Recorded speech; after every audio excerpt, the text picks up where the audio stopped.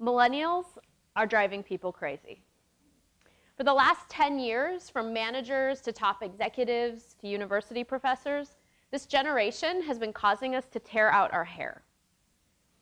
We've labeled them with all sorts of unflattering adjectives like lazy and entitled, and in fact, we've given them the nickname of Generation Me. Except we're wrong. Millennials are brilliant, energetic. They're a source of endless potential and new ideas. They hold two critical keys: new ways to solve problems and the passion and energy to do so. I discovered this by accident. As a university professor, I work with millennials every day. Millennials make sense to me. As one of the youngest of Gen X, I'm just a few years away from the millennial generation, close enough in age to understand them, but far enough away to be fascinated. So, as a researcher of human behavior, I see millennials as an obvious product of the world that they grew up in. You see, millennials are the most educated group in human history. Never before have we invested so much in one group. So while prior generations grew up with this mantra of being seen and not heard, our millennials have had the opposite experience. Since birth, their development and their interests have been at the focal point of our attention. From mommy and me groups at age 2 to itty-bitty soccer for 4-year-olds, French language lessons for 6-year-olds, the family schedule began to revolve around what the kids wanted and what the kids needed. So with trophies for everyone to protect that self-esteem, these millennials, they've grown up with the idea that they have a voice and that they are important.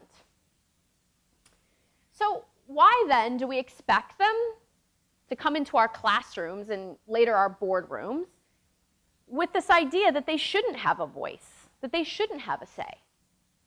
So I want to tell you a story. In 2008, I was invited to do a leadership development workshop at a company. They asked me to come in and explain to their managers how to handle those millennials. To them, millennials were a problem that needed to be solved.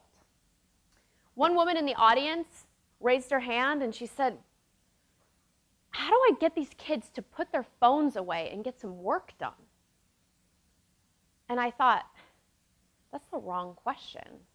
They are not putting their phones away. But what if we shifted the question and said, how could we get those kids to use the phones to do work that's important for all of us? Things that potentially could solve problems for our schools, our businesses, and our society. So since then, I've done dozens of these workshops. I work with leaders not to help them change the millennials, but to change themselves, to change their perspective on what the millennials bring to their workplace and what might be possible if they opened up their eyes to that idea. Because you see, generational differences are simply a very powerful kind of diversity. And in that diversity and the leveraging of those differences, we can develop what I like to call gentelligence. And in utilizing gentelligence, we can actually learn to solve our problems. So let me give you an example of how this has solved a problem in my life. In 2011, I was asked to take over a business leadership program for students here at Miami University. The program had been around for quite a while, and students were starting to kind of lose interest. So the first thing I wanted to do to re-energize this program was to make a new website. Kids these days like websites, right? So our old website was circa 1990s graphics, clip art. It was not hip. So I requested a website update through proper organizational channels. I was put in the queue, and I was told it was going to be months before anyone would have time to process that request. So I was very frustrated. That same day, I was talking to some of my students, millennials, who I had convinced to join this leadership program, and I said, how am I supposed to revolutionize this program if I can't even get a new website? And they said, we could make a website. And And I said, you know how to make a website? Like, when could you make me a website? And they said, tonight? And they did. And it was this moment that blew open my whole world. It was my first lesson in gentelligence. Because up until that point, I had always enjoyed working with millennials. I get energy from being around them. But I had really always viewed my role as being someone who was there to teach them. And this experience opened me up to the idea that maybe we were there to teach each other. So these lessons continued over the next few years. We worked together to come up with a vision and a strategic plan. And those millennials really helped us understand what was needed to create a cutting-edge business leadership program for the 21st century.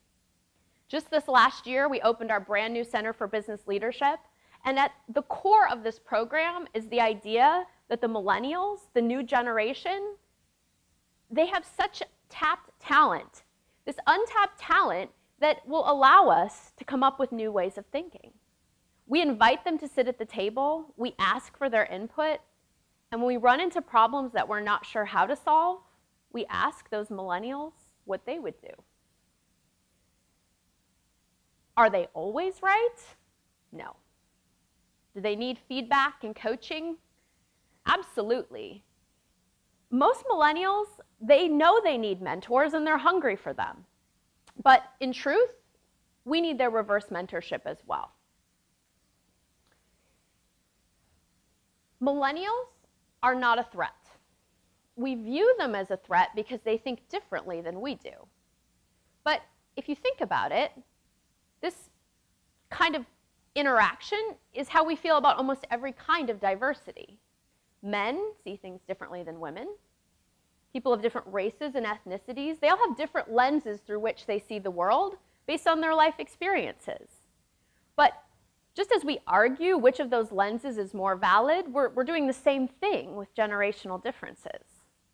And if instead we can view those differences as a source of amazing opportunity, if we can leverage this idea of gentelligence, perhaps we're onto something. Einstein once said, we cannot solve our problems by using the same thinking we use to create them. And in this generational diversity, there are new ideas, new solutions, new ways to solve our problems and possibly prevent them from happening in the future. In generational differences, there are answers. We just have to be willing to ask.